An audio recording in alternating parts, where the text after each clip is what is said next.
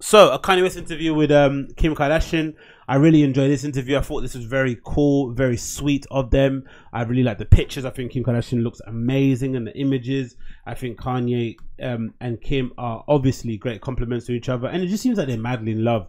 Again, this is a trope that you're going to hear quite often. But, you know, Kanye has been through some interesting times as of late. We all know this. Kim also in some regards. But, you know, the thing with Kanye, the older you get, I'm only gonna speak for myself, and the more I've been exposed to, you know, actual intellectuals, and I've been reading a lot more books. I think when I was younger, I kind of saw, this sounds stupid to say, but I kind of maybe saw Kanye as a living embodiment, or, you know, somebody representing a kind of Jordan Peterson character, right? Somebody that kind of was well read, done all the research, presented to this really thought out opinion, and was, I don't know, I felt Kanye had more of an influence in my day-to-day life than he does nowadays, right? Because I was young, I didn't really know, I didn't have any other frames of references that I was kind of latching onto or soaking in. But now that I have more frames of reference, whether it's through my own life or through the books I'm reading, the films I'm watching, the documentaries that I'm viewing, whatever it may be called, the podcast I'm listening to, I can kind of box Kanye in that entertainer, musician, you know, just cultural influencer, cultural, you know, force, whatever it may be called. He can just be in that box for me. So his general everyday politics stuff, I don't really care about anymore. So I can definitely be in a position where I can separate the art from the artist. And because of that, I really see from the look and reading this interview, reading between lines, like they are madly in love. And I think it's really cool to be in a day and age where celebrities are putting their relationship out in public. They're, you know, Kim Kardashian has changed her name to Kim Kardashian West. It's a very kind of traditional kind of thing. They have a big family. They got 4 kids, right? They put them front and center on social media, which I'm not really a fan of. But, you know, everyone's got their way of doing things. It's a complete family business with the Kardashians and their show and all the other businesses that are spawned off of it. I really like that this is the era that we're in, right? So much so that the younger kids coming up want to have girlfriends, right? They want to have relationships. Lil Durk being a good example of it, right? He wants to have a girlfriend. He's showing off his girlfriend that he's on and off with on social media all the time. People are looking to like get married, getting to have kids. When someone gets divorced or splits up, it's a big deal, right? It's like, oh my god, I can't believe that happened. Before it was like a bit of a comedy show, a bit of a circus. People are just laughing at them, thinking, oh, how long is this gonna last? But now people are rooting for people's relationships, right? They want people to stay together for longer and whatever it may be called. Look at PewDiePie, right?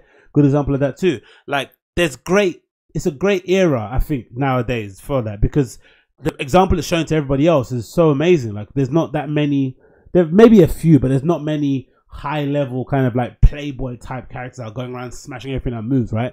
And if they do, they're not really looked at as heroes as they were in the past, which is amazing too. It's a good development. But again, I think this story is a good example of it. Kanye essentially just completely giving Kim Kardashian the floor, allowing her to take front and center, and him just kind of asking some really cool probing questions. The whole interview is really cool. I recommend you really check it out. Loads of great candid pictures, loads of stuff about how loads of insights into how much Kim appreciates Kanye's influence in her style and everything, which I thought was really sweet. Oh,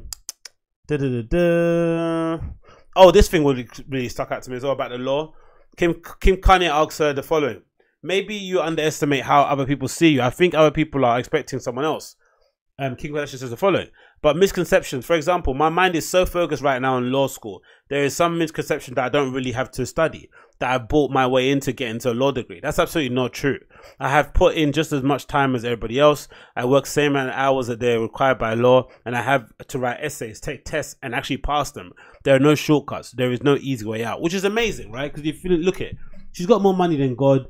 She can, you know, she doesn't need to do this. And I think in general, maybe it's because as a society, we're maybe asking more from our celebrities and our icons and our famous people.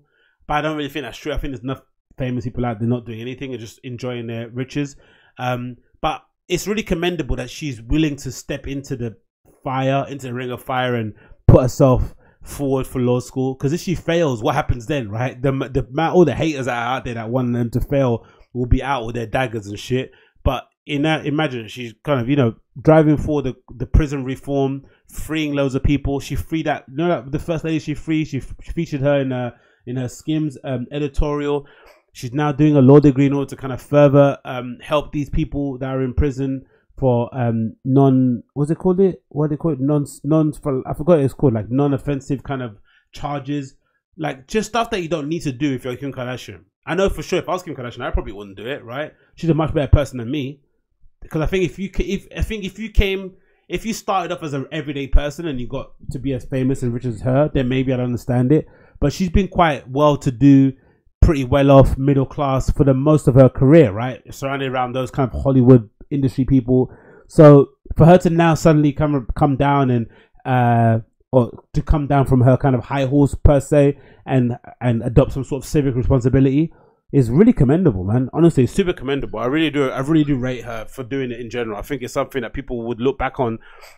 Again, these people, I think we're always going to appreciate them when they're gone, unfortunately. They look back on and think, wow, she didn't need to do it and she actually did it. So the following, loads of cool pictures of them together, which is really sweet. You can even tell they're looking at each other, they love each other to death.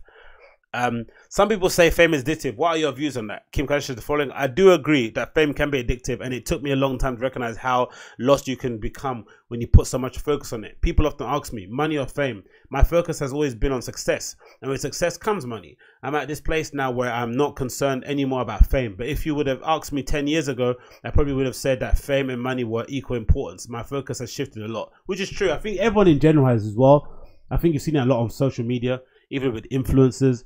There has been a bit of backlash around influencers that are obviously going for the money, right? I think the influencers that usually do the best, that have the kind of best fan reaction and kind of have the most influence and are really pushing that whole scene forward, are the ones that are able to just do what they do well to a really good level, and then the money follows, right? But the ones that are just, you know, chasing the views, chasing the money, accepting anything that comes along their table are usually the ones that are kind of derided by everybody else. And again, that's short-lived, because that's not something that can last. It's not something that can scale either.